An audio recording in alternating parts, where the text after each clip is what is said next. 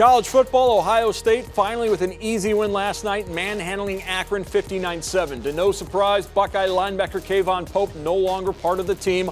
Frustrated with his lack of playing time, he left the field midway through the second quarter. Today, Ryan Day releasing a statement saying Pope has been dismissed, but is still on scholarship.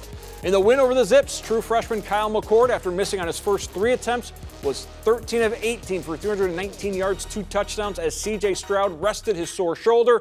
After the game, Day non-committal on the quarterback moving forward. So I think the game was moving pretty fast for him early on. But he was working at hyperspeed, I think. And one of the things we talk about with young quarterbacks is finding the speed of the game. And I think there were times where he did.